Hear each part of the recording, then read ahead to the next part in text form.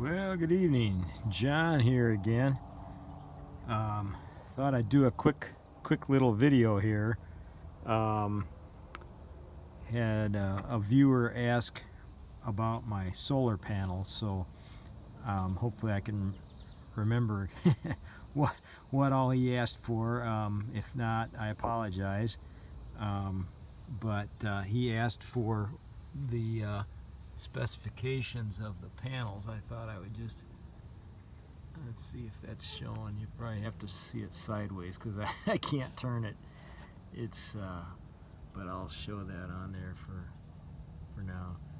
But anyhow, like I say again, I don't know if he saw the video of how I have these wired. I have 600 watt Renogy's, 12 watt. I think the nominal voltage is 20 or 18 volts. It's when I go to the screen on the Bluetti and check the voltage coming in, it's generally 100 to 120, because I've got these in 2 strings of 6, and the strings are wired in series. You can see I've just got positive, negative, positive, negative, positive, negative, all the way down, and then down there at the bottom is a 2-to-1 splitter, and then the 2 strings in series are connected via that 2-to-1, and that makes these 2 strings connected in parallel. So that makes the voltage of this array the voltage of each string, which is 120 volts, because each panel, when you do them in series, in series, that doubles the voltage. Anytime you hook panels together, you're doubling the voltage. But then when you hook them together in parallel, it doesn't double it. It keeps the voltage the same. And I've got this little Ames. I've got one inside. I'm going to put these on. I'll probably do a video, but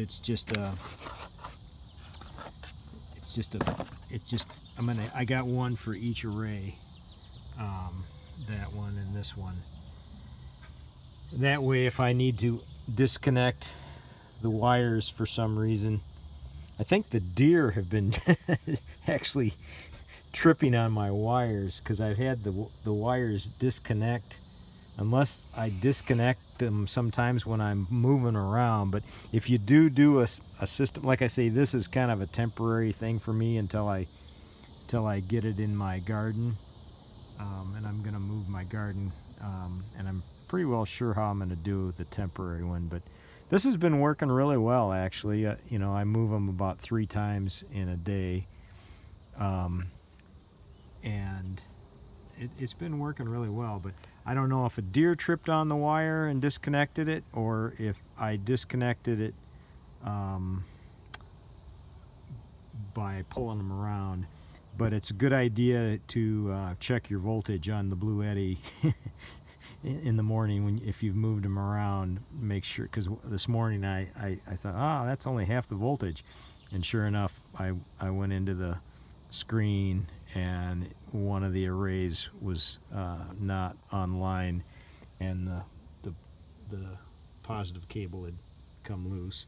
And you can see I zip tied them over there. I got zip ties, and that helps a little bit when I'm moving it. But it's possible a deer may have been running across the yard and hit one. But hopefully that answers the question that he asked. But I've got 12 100-watt Renogy's that make up one array, 12 100-watt Renogy's that make up that array. Okay, alrighty, you all have a good evening, and God bless.